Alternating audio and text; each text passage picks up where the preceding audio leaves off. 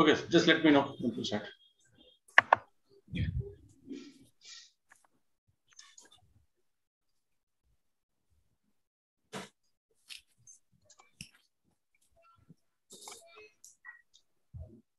Okay, so we can start the meeting. Good morning, everybody. Welcome back to Saturday Club meeting. Today we have Dr. Manoj Yadav, who had been our guest speaker many times in the past also, so hardly requires any introduction. He's a consultant pulmonologist practicing in Vadodara for more than 22 years. He had his initial training at KEM Hospital, Mumbai, and he is founder president of Association of Chest Physicians of Vadodara. He had plenty of paper presentations at national and international conferences and won awards also. So today he will be talking to us about biologics in severe asthma, a very interesting topic, and we look forward to very informative talk from Dr. Manoj Yadav. Dr. Manoj, over to you. Thank you very much. I'm glad to present in front of this august audience and with whom I have been having associations since a long time. And I thank Dr. Satish sir for giving me this opportunity to talk on this biologics in severe asthma. My apologies for the technical problems. I will not be able to put the on slideshow. So here's the second slide. So I think asthma doesn't require too much of introduction to the audience here. Everybody knows what is asthma. So I'll just briefly say, if you want to understand asthma, earlier it was considered as a single entity, which is now absolute theory, right? So earlier it was supposed, it was seen as an excessive T helper cell type 2 cell response and a specific IgE driving airway hyperresponsiveness, which conveys the dominant mechanism of allergic asthma. But now we understand it as an umbrella diagnosis for a collection of several distinct diseases where endotypes like T2 high and T2 low are being considered and varying phenotypes, young atopic, obese, middle-aged, and elderly, and etc. All of these manifest with symptoms of wheezing and shortness of breath, to cough and chest tightness. So these are the presentation and are accompanied by variable airflow obstruction. So when we talk about disease endotype, any disease endotypes will have anatomical factors, remodeled resident cells, which again is affected by genetic and epigenetic factors, innate and adaptive immune responses, psychological factors, metabolic pathways, nutrition, microbiome, exposome, epithelial barrier. All these three factors will lead to defining a disease endotype. Right? So earlier, asthma, as we said, was a broad term for all patients having cough, breathlessness. Now we know that we have got eosinophilic and non-eosinophilic asthma, childhood onset, and adult onset asthma. A large portion of these are allergic asthma still, but some now we can diagnose as, say, occupational asthma, then cough variant asthma, aspirin exacerbated asthma, intrinsic asthma, patient with obesity having asthma, occupational asthma, and so forth and so forth. Right? What is phenotype? So phenotype is an observable characteristic like obesity, a smoker, atopic, non-atopic, etc., with no direct relation to the disease process, including the physiology, triggers, and inflammatory parameters. And what is endotype? It is a distinct disease entities which may be present in a cluster of the phenotypes, but each defined by a specific biological mechanism. In asthma, when we talk of endotype and phenotypes of asthma, so we have T2 high and T2 non-T2 endotypes, as you can see in this table. Then we have phenotypes, atopic, late onset, and aspirin exacerbated respiratory disease. In atopic, we have well-defined early onset, which are steroid sensitive, late onset, which is compliant CRSWNP and steroid refractory, and in aspirin exacerbated respiratory disease, it is adult onset, right? So some of these are actually steroid responsive, some are not, especially non-T2. In non-T2, we have non-atopic, then smokers having asthma, obesity related, and elderly patients, right? So these patients are usually steroid resistant, as you can see here, steroid resistant, right? Here, more frequent exacerbation in smokers. In obesity, it is severe symptoms, but with a preserved lung function, right? The GINA guidelines have been modified recently to include low-dose ICS and formoterol as a first-line therapy in asthma management, which was not earlier. Without going into the details, we'll go to the severe asthma management. That is in step 5, where a patient having severe symptoms requiring high dose of ICS, LABA, steroids, other drugs, they will be clubbed into step 5, and they may require tiotropium, then biologics, which is the topic of today's discussion. So what is difficult asthma and what is severe asthma? So all severe asthma patients actually should be labeled as difficult to treat asthma before we label it as severe asthma. A difficult asthma is one which is uncontrolled asthma with poor symptom control, frequent severe exacerbations of more than 2 courses of systemic corticosteroids requiring in the last year. And these steroids can be given either on the OPD basis or on admission. Then serious exacerbation like more than one hospitalization or ICU stay, and airflow limitation where FE1 is less than 80% and FE1 upon FE6 is less than LLN, that is lower limit of normal. And they require high dose of ICS and LABA, and they require steroids more than 50% of the previous year. Right? Any of these things these patients are actually goes in the definition of both difficult asthma and severe asthma. So what is the differentiation? So we need to label a patient as severe asthma after we have excluded all the other factors which are causing the asthma to be controlled, or we are having difficulty in controlling, like adherence, inhaler technique, triggers, and comorbidities. So before we move ahead, I'll just present a small case, and then we'll again go back to the theory. So here is a 51-year-old male who has a 25-year history of asthma with a family history of asthma. He owns an engineering factory, and there's no, on the workplace, no chemical exposure, no chemical factories, although there are a lot of greenery. And he presented long back to me with cough and cold. Over the years, he had been on ICS, LABA, and all sorts of medications, including for antifungals, as you can see, right? Antifungals for chronic sinusitis. And he said he had subject to improvement when itraconazole was given, right, for more than 2 months, right? But when itraconazole was given, the no need of steroid was decreased. So he was behaving possibly like an ABPA. The asthma medication which were given from 2006 to 2013 included ICS LABA, moderate to high dose ICS, Montelukast, antihistamines, theophylline, off and on, oral steroids, prednisone, that is 5 to 15 days of course every 3 to 4 months, especially in the last 5-6 years. So overall, he had acidity and GRD, which was again treated again. And he had a very hectic life. He used to be out of Baroda, out of India actually, for a long time, always traveling. The good thing was, most of the places he was not having any problem except for damp and humid climates. So his asthma control was poor. Quality of life, if we could discuss, he did not require admission, but he was never he was always out of breath every 2 to 3 months and out of energy, right? And his peak flow had decreased from 200 to 300 and dipped to around 150 during exacerbations. He had bronchi whenever he used to be in exacerbation, and sometimes even when he was asymptomatic, there were a few bronchis on forced expiration. Otherwise, the chest was clear. He had hyperpigmented lesions over the right elbow. His eosinophils, one of the report was showing 13%, otherwise it was always above 5% and going up to 20%. IG was around 600, chest X-ray and CT scan was normal. He got his allergy test done at 3 different laboratories and none matched with each other. So, emphasize the point that allergy reports may not work, may not be so much of help as if they may have been promoted. The baseline FE1 showed severe obstruction with FE1 of 14% and FEC of 78%, right? And no significant reversibility was seen on that side. So what do we do now? So first, in such cases who are not getting better with all our medicines, all the masala, all the drugs possible which you can give, we need to check for the inhaler technique. In this patient, it was good. Then we should look for comorbidities. I'll discuss in the next slide.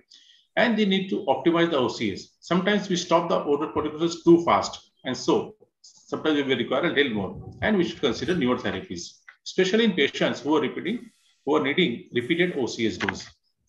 So what are the comorbidities in an asthma patient, which we should look for?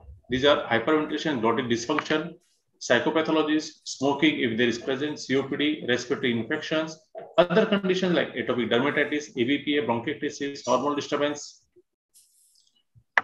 OSA, obesity, GERD, chronic sinusitis, and allergic, non-allergic, and polypoid rhinitis. So in most of the asthma patients, like nearly 70-80% will have upper respiratory like rhinitis, sinusitis.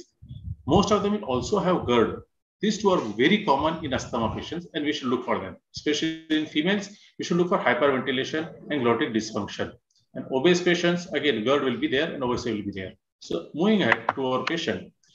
So in 2013, I asked him to take the opinion of my sir, Dr. Ashok Bhashur, sir, and he advised omalizumab, which was just introduced a couple of years before that. The patient refused, and he was considered on the same treatment, right? And in 2018, finally, he was ready for omalizumab, and we gave him as per the weight and the IgE. Omalizumab has to be given as per the weight of the patient and the IgE levels. So he was given 300 milligrams twice a month, 2 injections. He felt significant improvement initially, right? So feeling of well-being, no need of steroids, but also felt the beneficial effects are not long-lasting and went off after 10 to 12 days. The lab report showed from 14/5/2018 to over a year that there are hardly any change in any of the parameters, whether it is IgE or eosinophils, right? Although patient felt a bit better. So a question arises, what is the factor which decides the exacerbation, IgE or eosinophils? So all the studies have shown that it is the eosinophil which decides the risk of exacerbation, and IgE doesn't. So we have seen patients having IgE of whether 1,000 or 10,000, 15,000, 25,000, but they may not be having severe asthma. But the patients having asthma and having high eosinophil count are having repeated exacerbations.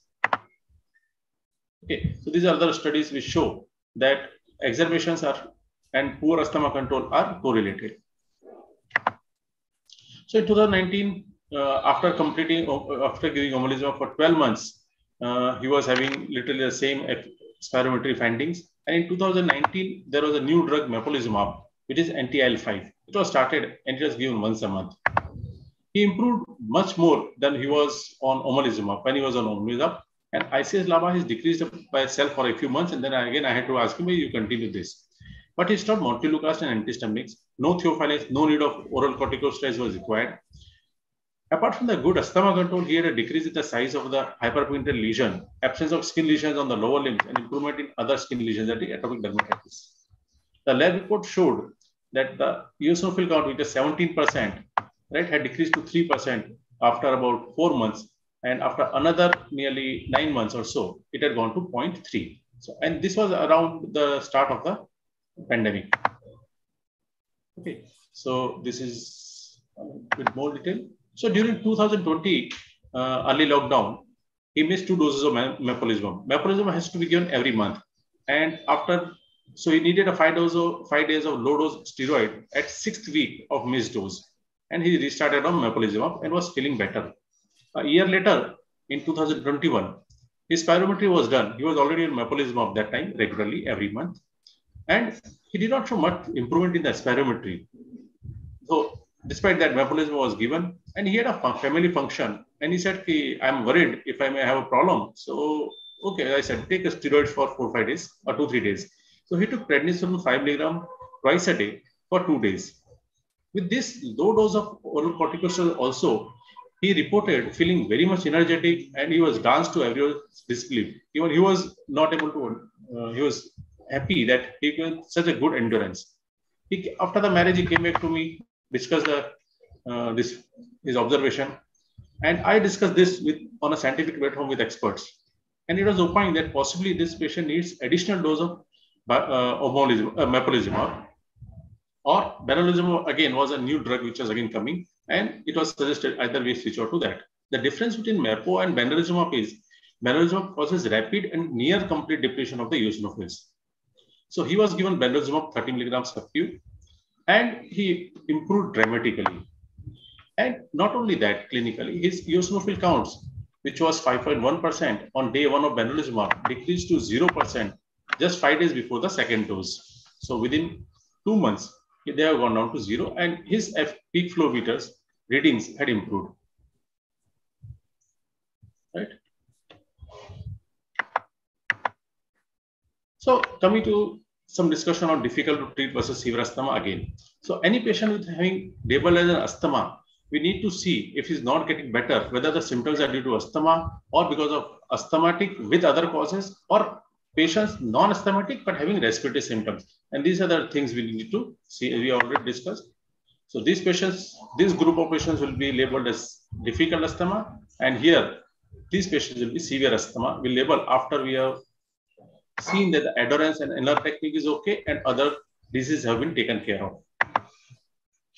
And severe asthma case, we need to go for biologic therapies and other add-on therapies. Why severe asthma is important? Severe asthma is actually just 10% of all the asthmatics. Out of 10%, only 10 out of all the asthma patients, only 10% have severe asthma. However, they require a large resources. They require high dose of ICS and LABA and other drugs. And up to 70% of these patients with severe asthma are eosinophilic. From the patient's perspective, they have a substantial burden caused by symptoms, exacerbations, medication side effects, interference with day-to-day living, sleeping, and physical activity, frightening, unpredictable flare-ups. A person who has asthma will know they're just out of breath. They just can't breathe. Right?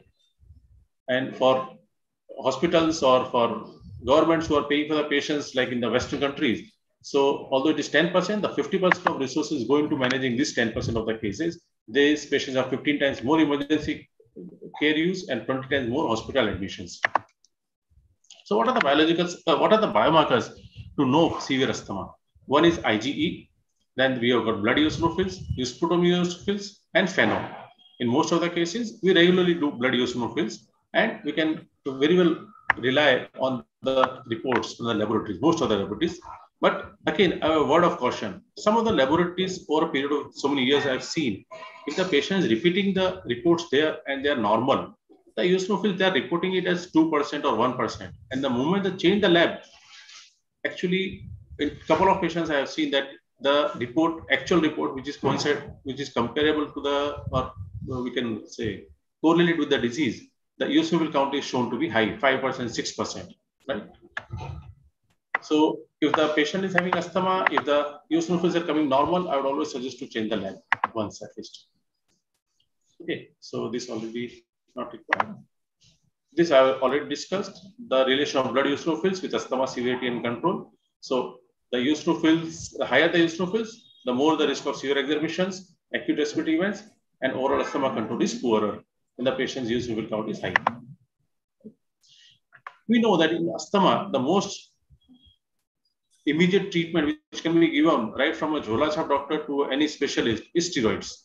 To save the patient's life, steroids has to be given. But once in a while is okay, but patients with severe asthma require repeated OCS.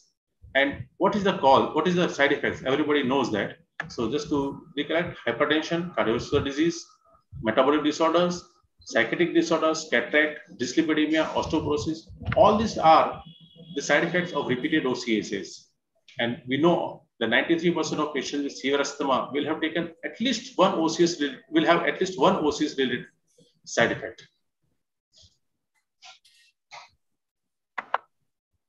And even 4 bursts per year of OCS is associated with specific adverse effects, right? Just 4. So you give every 3 to 4, every change of season, you give steroids, right? And even I used to give the patients steroids. Diwali, you take steroids. Season is changing, you take steroids 4-5 days. But everything has a side effect, especially with repeated use. And the ERS task force has defined that major criteria to identify severe eosinophilic asthma. That is a diagnosis of severe asthma, persistent blood or sputum eosinophilia, frequent exacerbations, and need for intermittent or continuous OCS to achieve asthma control. And minor criteria is late onset of disease, chronic rhinosinusitis disease, often with nasal polyposis. Biomarkers are positive, fixed airway obstruction is there, and air trapping and mucus plugging. The key point is the asthma patient with elevated peripheral blood eosinophils can present with atopy or maybe non-atopy or as determined by standard diagnostic methods. This is a slide where it shows the triggers and the severe. I'll not go into this. Okay, so coming to the earlier patient, I think I missed a slide there. Keep a slide. So that patient has received benralizumab for about 6 months. That is 4 doses. I'll come to the dose, and he was totally okay, not requiring biologics for over a year, for over 6 months. And again, he had some symptoms, and he took another 2 doses. Coming to another case, which we often see is a steroid-dependent asthmatic, like steroid-dependent asthma patient. It is a patient, 17-year-old male, retired from the defense sector, known case of asthma since 50 years, ex-smoker. He quit 10 years back. And he has been on inhaler since 20 years, very regular on treatment with inhalers and oral medications since the last 3.5 years, 3.5 years. So I need to you all to see that he's been on oral medications, including steroids.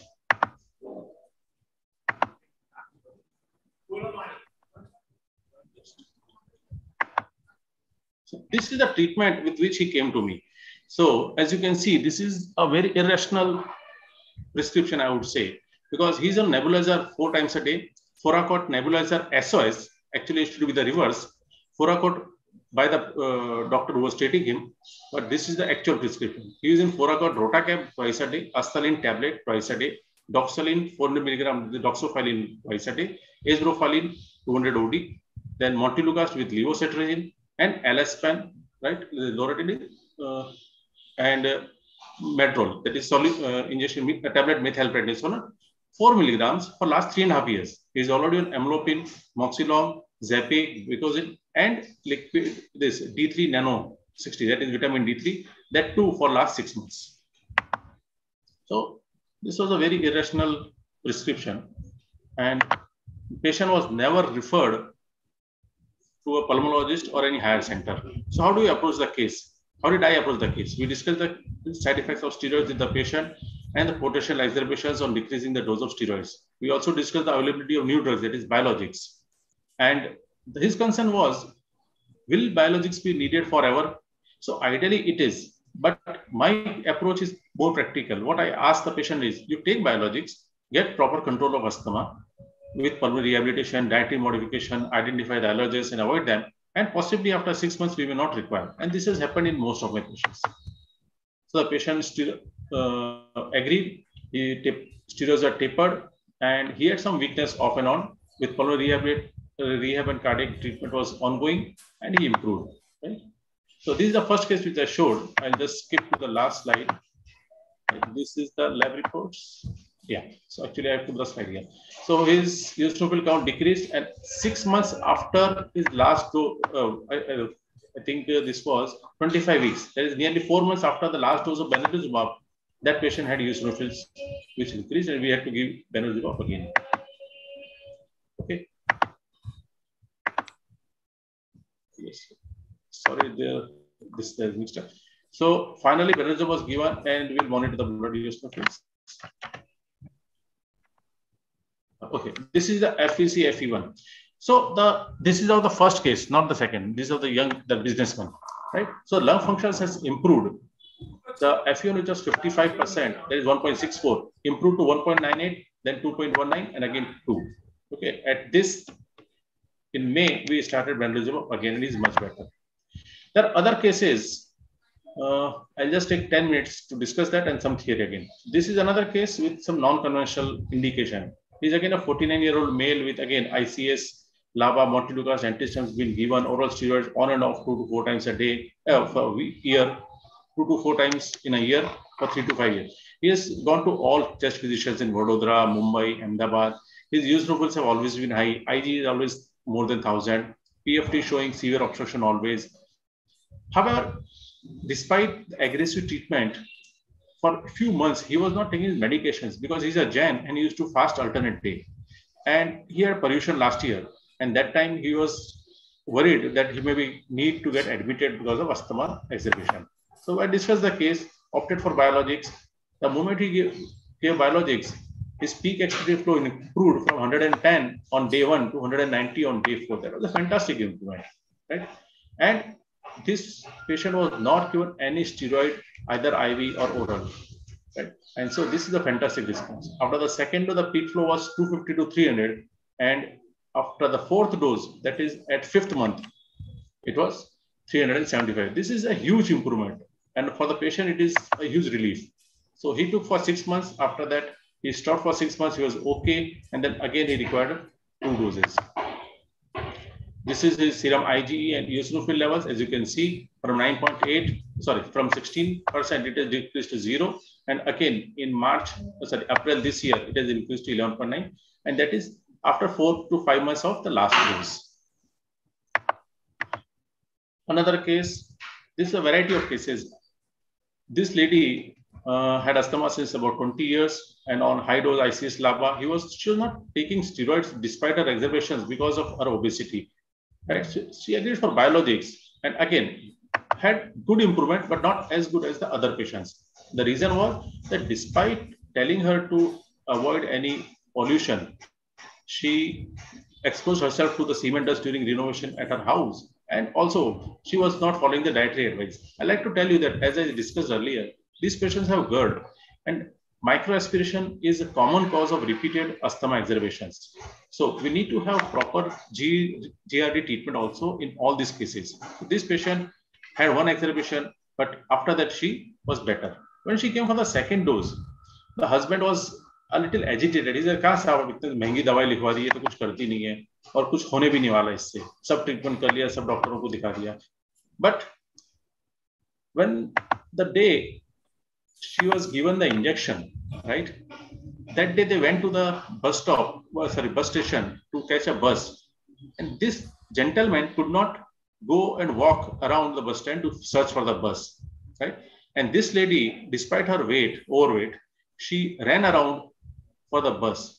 They could not get a bus to their destination, so they came back to the hospital for overnight stay. And that time, the husband's attitude had changed. He was visibly happy that his wife was able to move around and her endurance, physical endurance, had improved. This lady has again taken 5 injections, and then has not opted because of the cost, but she's better than what she was about a year back. Again, this lady, similar case, she had taken omalizumab 6 months back. She's a 50-year-old lady and owner of a corrugated box making factory in Vapi. She had chronic cough and repeated exacerbations, on and off admission. The good thing or the interesting thing about this lady was that she was referred by the first case, gentleman. And this is a case who said, कि Manoj, tum biologic aapit do. I don't want to wait for your aggressive treatment or admission and all those stuff. So we gave biologics. There is benralizumab. And her her peak flow and PFT improved. And she was able to go to Palitana and other places. We just tested her physical endurance. And again, she's able to climb 3 floors by stairs, which she was not able to do earlier. She is not required. She is not followed up. I didn't understand that. She is not followed up for number of 6 months. But telephonic talk, we had a telephonic talk, and she's much better. So when a patient is an OCS, we cannot decrease it directly, even if we are giving biologics or any other treatment. Okay, so we need to follow this. So following short-term treatment, we can stop. Following long-term treatment, abrupt withdrawal can lead to adrenal insufficiency or death. So basal morning serum cortisol should be done, which we did in the gentleman who was having was on steroid dependent, and then we have to gradually withdraw. This slide I've put so that anybody should not think that when we give biologics, we should stop the steroids abruptly. Okay, sorry. So coming to the biologics which are available in India. So we have omalizumab, mepolizumab, and benralizumab. Omalizumab is indicated for moderate to severe persistent asthma uncontrolled by ICS in patients with age than more than 12 years. The dose is dependent on the weight of the patient and the IgE levels, and it can be given 2 to 4 weekly, right? And it has to be given. The side effects can be some reaction and dermatological neuromuscular effects. They have been reported. In mepolizumab, it is an add-on maintenance for severe asthma in patients more than 18 years, and 100 mg sub-Q is given every month. That is 4 weekly. Benralizumab, it is an add-on maintenance for severe eosinophilic asthma in patients more than 18 years, and it is 30 mg sub-Q.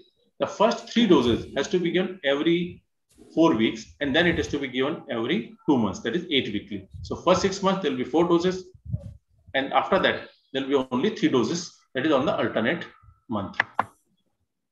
Overall, the side effects of benralizumab and mepolizumab are comparable, right? And overall, they are well tolerated in clinical trials. And even in my clinical practice, I have given mepolizumab in 3 patients, omalizumab again in 3 patients, and benralizumab I have given in 7 patients, and they will be very well tolerated. What is the difference in mepolizumab and benralizumab? So mepolizumab will cause passive eosinophilic apoptosis. So all the eosinophils may not go away. There may be some remaining. When we talk of some remaining, that means that even if the eosinophil counts decreases significantly in the bloodstream, they may still be there in the tissue, and they may lead to non-control of asthma patients. When we talk of benralizumab, there is an enhanced antibody-dependent cell-mediated cytotoxicity, which leads to active eosinophil apoptosis and near total depletion of the eosinophils, and that leads to rapid control. Okay, so benralizumab, it provides near complete depletion of eosinophils, right? There's zero blood eosinophils. The reduced median peripheral blood eosinophil counts by 100% at day 1 as compared to 0% reduction in the placebo arm, and there is 96% depletion overall, right? In the mucosa and mucosal and submucosal, airway mucosa and submucosal eosinophils, right? Okay, at day 84. This explains the immediate and fantastic response of benralizumab. Okay, so I'll just go to a few slides. Okay, there are various studies like for benralizumab, this Kalima and Sirocco, for mepolizumab, this Dream, Mensa, and for romolizumab, I'm not going to the details. All of them, of course, are favoring the disease for the use of the drugs. There's no point in discussing them. Only one benralizumab I will discuss, that the exacerbation rates in all the trials which show that the exacerbation had decreased by 85%, and among patients with more than 3 exacerbations at baseline, 52% were exacerbation free at 48 weeks. As far as OCS dependency is concerned, there was 51% steroid free patients. 65% of all patients reduced the OCS dosage by more than 50%. So in 65%, more than 50%, in 51% they were steroid free. And patient reported outcome, the patients were seen, the clinical improvement was there in ACQ6 and AQLQ plus 12 was seen in 58%, 60% of patients respectively. The improvements observed at week 16 and maintained through 48 weeks. So the clinical effectiveness of benralizumab was independent of co-eligibility for anti-IG therapy also. So this is my last slide, and I'd like to open the questions.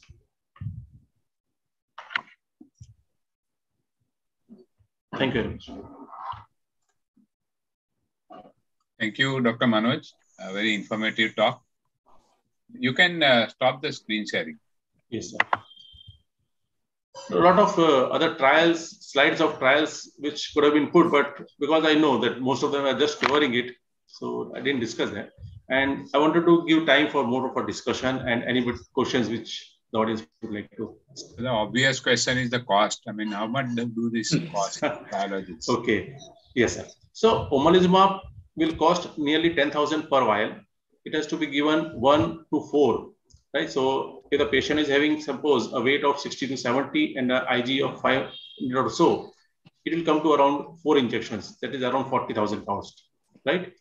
That is as per the MRP. If we buy directly, then it is 8,000 also. So 8 for the 32. Mepolizumab, the cost is around 65 or 70,000, but they give 1 + 1 free, and that is the MRP again. So if we go by the patient support program which they have, then they give on the PTR, and that comes to around 30,000 per month. Same for benralizumab also. So benralizumab, the cost of the injection MRP is 2.25 lakh rupees, and they have to buy the first one. Again, in the patient support program, if it is given directly at PTR, it is 1,80,000. So the patients, if we calculate by the lowest rate, 1.8, 1,80,000, so they have to buy the first one. Then they will get the treatment for the next the other 6 months. That is the first 6 months, they will get 3 injections. After the 7th, when they take the 5th injection, they'll get 2 more. So the average cost again for benralizumab will come to 30,000 per month. So if it is a Mediclaim patient, we bill them either 2 lakhs or 25,000.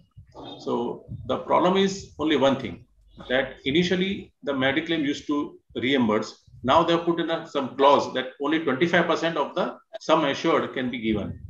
So we need to give the patient on PTR only, no cost, no profit benefit.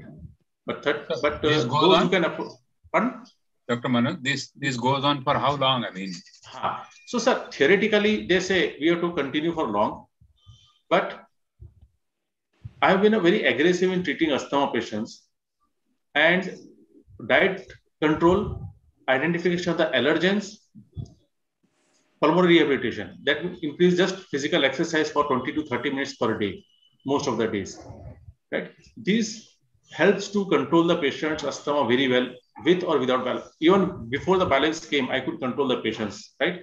Psychological factors play a huge role. So if you allow me, I'll just give two examples of good asthma control, given without biologics. One lady was having asthma since long and always moderate to severe PFT, right?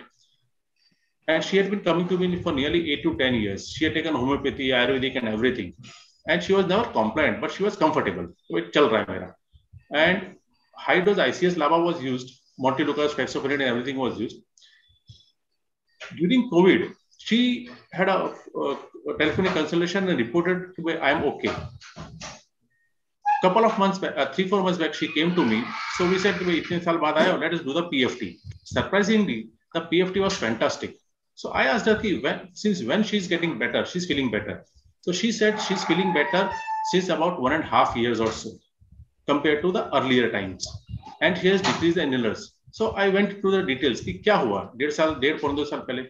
So there were two things which happened. One is her mother-in-law, who was always sick, had expired.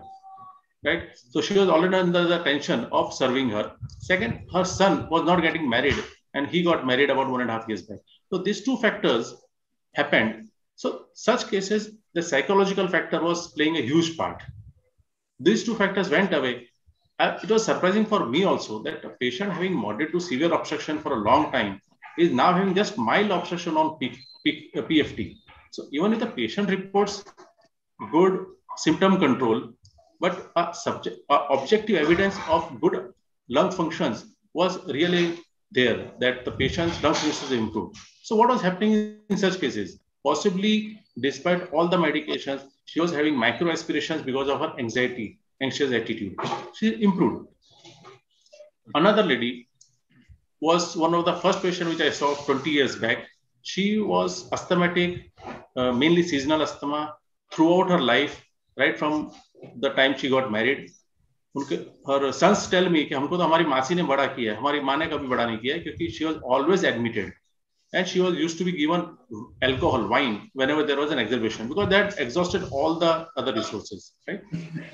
That lady, after all the proper control, since last 10 years, she requires inhalers only for 2 months in a year, that is September and October. Rest of the 10 months, she's off inhalers. What was the reason? Possibly poor control. Again, G reflux and anxiety. All these things require to be treated. And antibiotics. We go on giving antibiotics routinely. We don't do bronchoscopy in asthma patient. I do bronchoscopy in asthma patient, and some patients have secretions which never come out. You remove them, they grow something, you give the drug as per the sensitivity report, and the patients have a fantastic response. Right? So, third case, this is very interesting. Again, patient not responding to treatment. This is again goes back to around 18 years, 19 years back. Always having eosinophilia, did a bronchoscopy, removed secretion, which was having, it showed pseudomonas. Given treatment, his eosinophilia went away, his asthma went away. So, infection, nidus in the lung was causing his exacerbations, repeated exacerbations, and he was just treated like asthma. Okay, so thank these you. are some of the interesting cases. Yes, we all understand that better management of asthma, sticking to the fundamentals, will also reduce this so-called difficult to treat asthma. Yes. There are some questions in the chat box. Quickly, we'll take one by one. Yes, sir. Dr. Sulin has few questions like, what about reduction in ICS afterwards in terms of episodes and so, please. Okay. So, sir, a patient, once they are on biologics, they try to reduce the ICS themselves. I personally tell them not to do so unless we have proper FE1, the spirometry values which have improved, right? And I would say no, but patients usually try to reduce them by themselves. Ideally, we should not decrease the ICS and LABA. Okay. There are 2-3 questions which can be combined together. One of them is from Dr. Kiran Sa also. So there are few patients who would not respond to biologics. Yes. As a corollary to that question is, who are the patients who would not respond to biologics? So as I discussed in my talk, the lady who was not compliant to the other advice. So whatever you give, biologics or steroids or whatever, a patient who is going to be exposed to the allergen is going to have the exacerbation, right? So you have to be away from the allergen, number one. Psychology, I give a few examples. Reflux is a huge cause. Some of these patients are having actually hiatus hernia, which will be detected only on a CT scan. Patients will be having, the patient may be not be physically active, so they have got impacted secretions. So some of the patients of asthma and COPD actually have exacerbation during rainy season or during winter, not because of viral infections or other things, but because their life, which was active, they become more sedentary. The secretions are there and they cause lead to exacerbations. What about non-eosinophilic category? Non-eosinophilic, yes. Dr. Sulin has Yes. asked about. So yeah, so there is a neutrophilic, that is TS low asthmatic. So these patients are having repeated infection.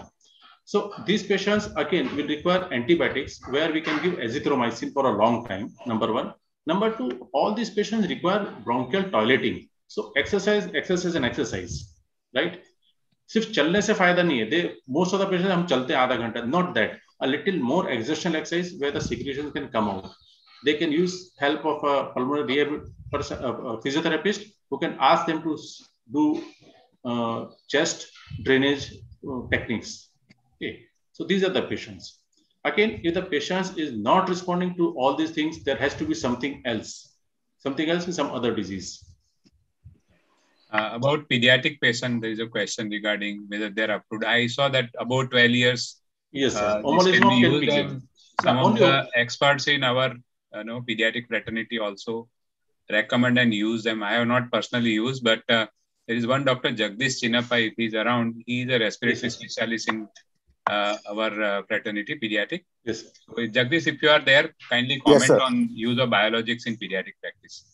Yes, sir. In pediatric practice, 2 biologics have been tried. The first one is omalizumab, has been mentioned. And slowly the age they are trying to relax the age to about 6 years of age. We have personally used in a few patients only about 12 years of age. And as the criteria which Dr. Manoj mentioned, of both you need a high eosinophil count, high IgE, and on body weight. So those are the situations in which we have used. Now, if you look at the newer literature, mepolizumab has been used in quite a few patients, especially reports have come from the UK and US on use in older children who have got certain criteria for usage. So these are the two drugs which have been used. About the third drug, which was mentioned by Dr. Manoj, I do not have any experience in the studies which have been looked at in pediatric at least. Thank you, Jagdish. The other 2 points, if I may ask right now, if with your permission, Dr. Pandya? Yes, sure. Please go ahead. We have time. So I think the 3 comments I had, that was a wonderful lecture and a very good experience of his. To track these patients for such a long time is really remarkable. And to look at their individual the only one thing which I wanted to understand from him is, one is he mentioned that one of his patients had 3 times allergy testing done. It was all giving different reports. Yes, sir. Now, I think allergy testing is a very important thing because many of these patients may benefit from desensitization, especially the ones which have got seasonal allergies and who have got, let's say, multiple allergies. So what is your comment on that? So I will stop with this question. I will ask the other 2 questions subsequently. Yes, sir. So allergy testing, those who have followed the patients, and such patients actually throw more light on the validity of the allergy testings. So my approach is, I ask the patients to use their own common sense to know what is the cause. And after 6 months, if they are not able to find, then only I ask them to get an allergy test done. And from that, if there are a few things which they are allergic to, we try to stop them. I give them a peak flow meter and tell them to stop the thing which is shown in the report and then see whether it is helping. The problem with allergy report, sir, is that even if your and mine allergy report is done, we will be shown to have allergy to at least 4 or 5 things. And most commonly the common house dust, right? But rest of the food allergens and all these things, they help in a very few cases. Most of my case over the last 20 years, I have seen very hardly, like I would say, less than a dozen people may have benefited with allergy report testing. So suppose a patient coming from Africa, having asthma since a long time, we did the allergy report for her. It turned out to be wheat. We stopped wheat. She was off inhalers. 2 years later, she again came back with the symptoms. She had already started inhalers in Africa. This time we tested again for allergy test. This time it was rice. We stopped rice. She again got better. So in such selected cases, I would do allergy test, but not as a blanket investigation for all the patients. Thank you, sir. Say allergy testing, Dr. Manoj, you mean specific IG, right?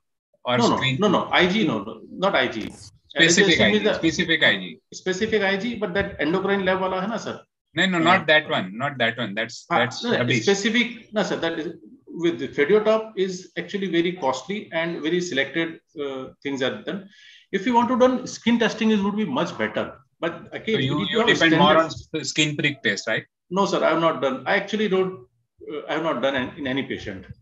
What kind of allergic test you recommend? Whenever I'm in doubt, I send to the endocrine lab in frustration only, frankly.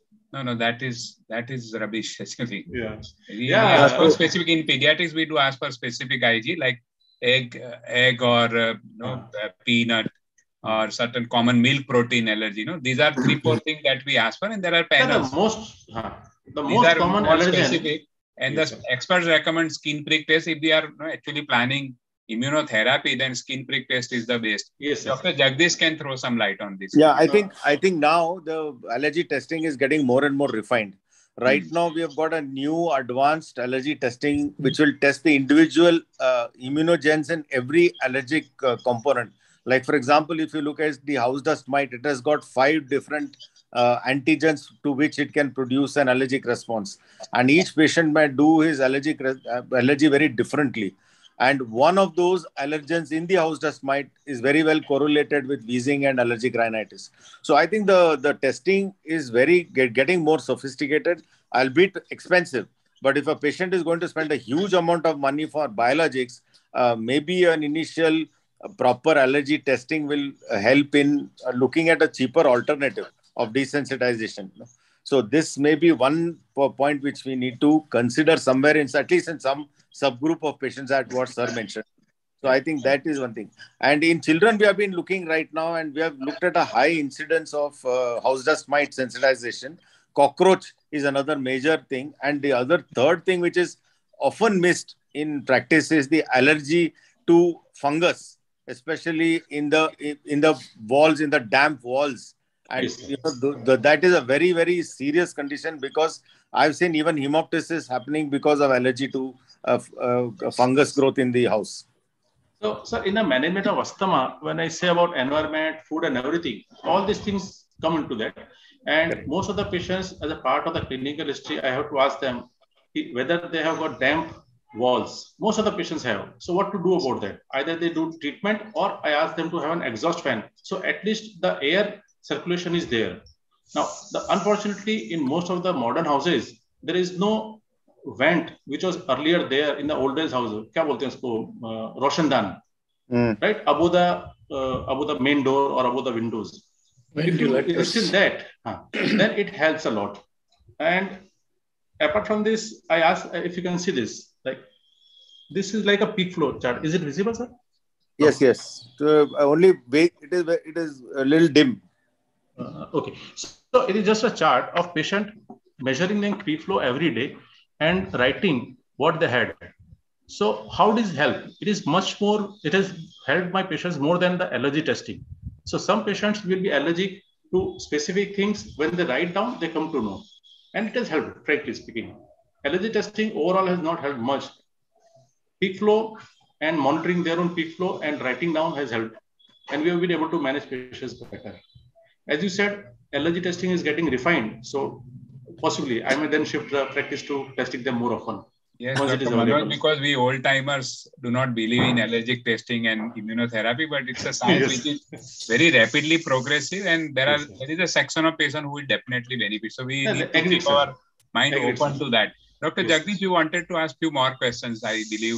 If there is time, I will ask this. 5 minutes more. 5 minutes more, then we close. So quickly, I will ask 2 questions. One question is this, in patients who don't respond, one of the tests done is specific IG for aspergillus. So how often do you check that, sir? I check for each and every patient who is not responding. So I do CBC, ESR, IG as a routine for all the patients. then give the treatment as per the step 3 or 4 or 5. Dr. Manoj, he is asking for specific IG for Aspergillus, not the total IG. No. That's what I'm coming to. So first we did IG. If it is high, then and the patient is not responding, then I go for Aspergillus specific IG. Okay, sir. Thank you. The third and last question, which I wanted to ask, actually I have two more questions, but I will stick to one only. And that is, sir, in my practice, I have seen that much of the incidence of asthma is increased after the use of sunflower oil in cooking. Because if you look at the omega-6 to omega-3 ratio in sunflower oil, the omega-6 is very, very high compared to omega-3, compared to our traditional groundnut oils. So how do you look at this as one of the aggravating factors in asthma? Because I tell all my patients to get off sunflower oil if they are asthmatic. Actually, sir, what I don't know about this sunflower oil correlation with asthma, but overall, all my patients, I ask them to stop chana or besan, right? That is one of the most common allergen. And most of the patients who has come to with exacerbation, they say they had something which was having besan or chana. Even after 6 years of not being on treatment, they come with an exacerbation. They said, "Ha, pani puri khai thi aur usme chana tha." And for so many years, they had avoided it. So in peanuts in America, chana in India is important. Many people, I have been of this opinion since many years, and all my patients, it is actually written in my prescription, that chana besan please nahi khana hai. And I have correlated all these years, it is a fact, right? Second is oily food, fried foods. They have to be off that or decrease it. All processed foods, they have to be off that, especially those who are having repeated cough and repeated exacerbation. A number of pediatric patients who are referred to me for only cough and having inhalers, I ask them strictly to stop their wafers and kurkure and everything. And trust me, they are off medications. They're off medications. So I think this food allergy and all that is a separate subject in itself, and there's a lot of subjective, I think, approach from various clinicians.